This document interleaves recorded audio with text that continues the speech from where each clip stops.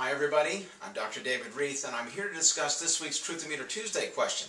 As many of you know, we had a guest appearance on last week's Truth-O-Meter Tuesday video, my son Blair, who was married to his now wife Mary last week, and they are currently in Jamaica on their honeymoon. So we thought it would be a good time to talk about sunscreen. And our question was this: if you put on SPF 15 in the morning and go out to the beach, you're pretty much good for the entire day. And the answer is false. And it's false for a couple reasons. First of all, the way sunscreen is supposed to be used is that it should be reapplied every 2 hours. And of course, if you go in the water, it's probably going to wash off, so you should reapply it then. So one application is generally not going to be good enough for the entire day.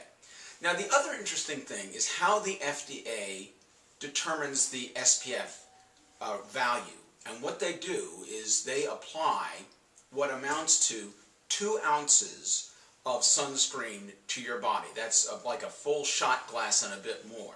Most of us don't use that. The fact is we use about 1/5 of that. So we're not really getting the full value of the SPF 15 if we're not using that amount. So I would recommend that for most people you use at least a 30, apply it liberally, and reapply it, particularly if you go in the water. Now, on one of the sunscreens we like a lot is Sunforgettable. It's great for the face. It's got an SPS of up to 50. It works very well. It's a mechanical block with titanium dioxide, and it's a very great product. Now, we would suggest probably other products for the body. Neutrogena has some great sunscreen lotions out there, but this is not practical for the entire body, but it's fabulous for the face.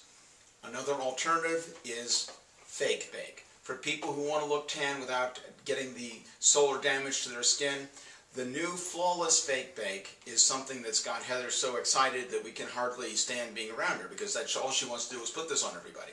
So it's a great product as an alternative to getting out in the sun itself. But let's find out who this week's winner is.